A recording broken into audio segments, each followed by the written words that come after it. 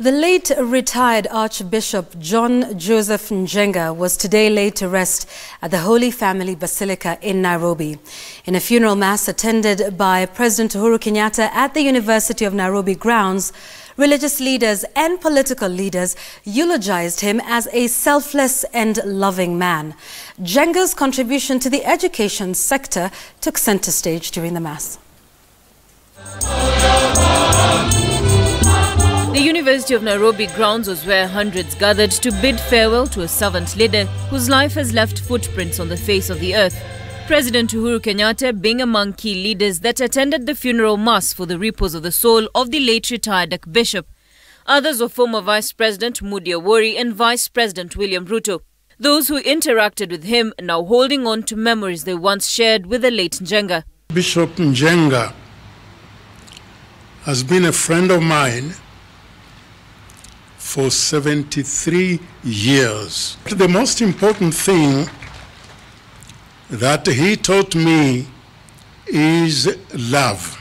We will always remember that caring heart, that fatherly love that corrected us when we went wrong. Njenga's contribution in the education sector did not go unmentioned, as he helped pioneer the presence of church-sponsored schools that also paved way for religious studies to be included in the curriculum. Look at what is happening in some of our schools.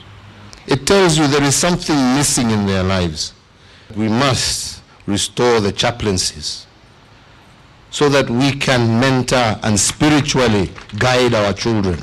And in a way to preserve Njenga's efforts in the education sector, President Uhuru Kenyatta was not shy of making an order to the education ministry.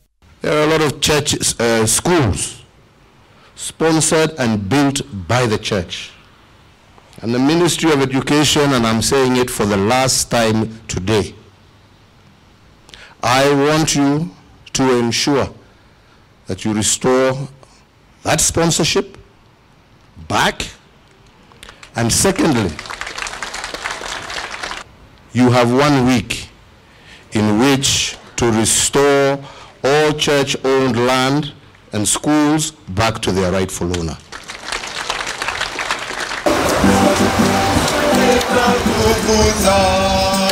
The late retired Archbishop Joseph Njenga was eulogized as a selfless man by those who got a chance to speak.